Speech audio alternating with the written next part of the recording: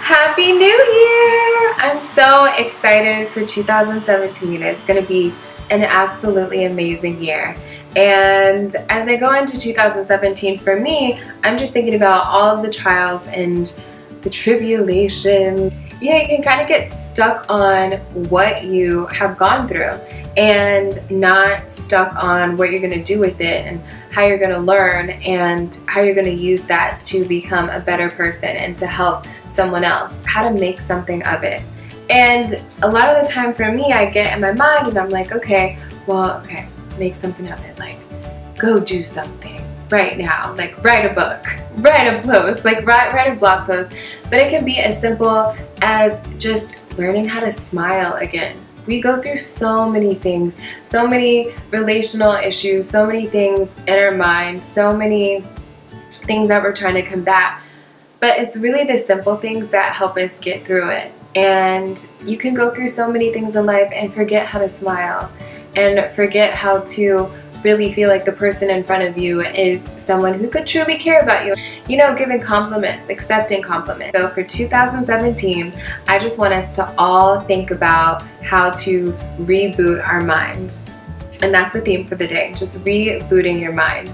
And so we have computers, right? We have like a Mac, we have the, gosh, what's the other one? Just kidding.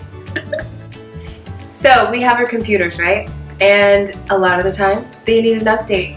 Our mind is like a computer and needs an update. So you must update it. You have to stay in tune with yourself, which is so hard to do when you are working, when you are in school, when you are just trying to figure out what you're gonna eat and survive and make it the next 24 hours. But your body is something that you can never leave. You can never escape yourself. You can't get a break from you. So as much as we focus on other things, we have to focus on ourselves the same way. I challenge you to a reboot, and that is just all about rebooting your mind, giving yourself in 2017 a software update, and making a commitment to yourself that you're no longer going to be the same way or react the same ways that you did before.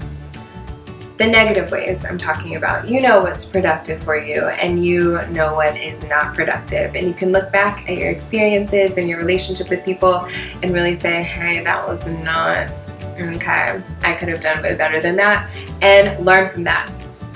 Think about all the rebooting things that you can do.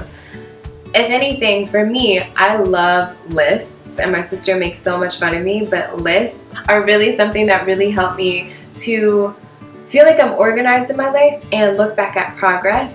So you can make a list of 5 things that you have done that you would like to have changed, but don't get too down about it because everything in life is a lesson. So you had to go through that to be in a place where you are right now.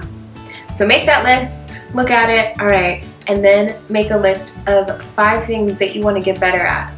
For me, I want to get better at communicating my feelings, my true, authentic feelings, because I'm someone who is really nurturing and I like for other people to be happy and I like to accommodate. And it's not that I don't have the best intent, because I do. I'm operating from what my heart knows to be best, but then my mind gets overloaded. So I have to figure out how to communicate in more of an authentic way and think about myself before I accommodate someone else. Just think about 3 to 5 things that you want to change in 2017. It's kind of like a resolution, I guess, but we're going to call it a reboot. So once you have the things that you want to change in your life, tell yourself, this is a reboot of my mind. I will never be the same. I can't just drag this update to the trash like we do on the computer. It doesn't go back to the old software. It's a permanent upgrade to my mind, and I will never be the same. You can't go back from this upgrade you're making, this commitment that you're making to yourself. And it's exciting. Like, don't you love it when you update your phone? Don't you love it when you update your computer? You can do the same thing with your mind.